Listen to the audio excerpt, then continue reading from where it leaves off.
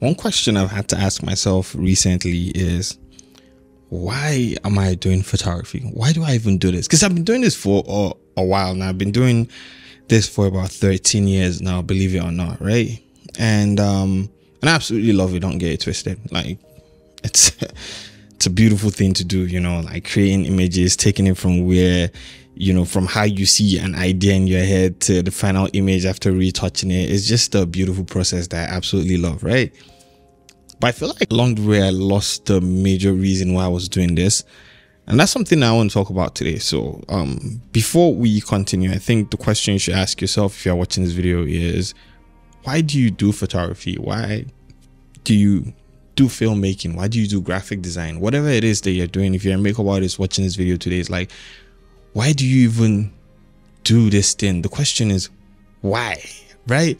And I feel like answering that question will set you on the proper path that you're supposed to be on. As with everything I do here and talk about here, I use myself as an example so you guys get where I'm coming from and also understand where I'm going to with this whole topic. But before we get into that, just want to tell you guys that I have a digital store. I have my Pro Retouching Pack that I sell. It's amazing.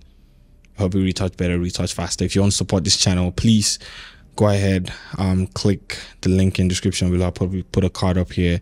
Check it out. Thank you so much. Appreciate the support. Without you guys, I'll not be able to do this as frequently as I do it. I'll still come on here and talk because I like talking, but I'll not be able to do this as frequently as I do this. And you guys help me, support me, pay the bills, pay my editor that is watching this right now. But yeah, thank you. Appreciate that. Anyways, so when I started photography, I started because I absolutely loved it. I wanted to take the best photos because I was a graphic designer, right? And people would bring good photos and then crap photos. So I wanted to take really good photos. I loved the lighting. I loved all that stuff, and then I eventually got my hands on the camera and it was just amazing. So it was a beautiful experience, I'm telling you, and I absolutely love it, and from there, my goal was to shoot for major brands. That's always been my goal, like shoot for major skincare brands like Fenty Beauty, CeraVe, The Ordinary, all these brands, like amazing brands. That's been the goal. That's always what I wanted to do, right? But I feel like social media came and kind of changed that a little bit for me, in the sense that it came with this thing where you could shoot, put your images out and get likes. And it kind of like, I wouldn't say it derailed me, because I wanted to teach too. That's been like a huge goal of mine, travel around the world and teach photography. And it's still something that I want to do. I absolutely love it. Yes, my work has gone around the world. My teaching has gone around the world, but I love to physically travel around the world and teach photography. But I kind of feel like it derailed me, social media, because that instant gratitude or instant gratification I was getting from social media made me concentrate more on creating for social media and getting more likes, instead of going through the original part with it, which was create images that could get these brands to actually want to work with you. I did work for a few skincare brands back home, but the idea that they will leave all the amazing photographers in this part of the world and then come work with you back home, like the logistics cost and everything just doesn't make any sense. So obviously I had to move and everything. That's part of the reason why I'm here, because like I'm back on that path, which is, this is the goal that you had for yourself and all that. But like I said, I feel like social media kind of like set that back, or set aside my goal, and derailed me to the point where I was just,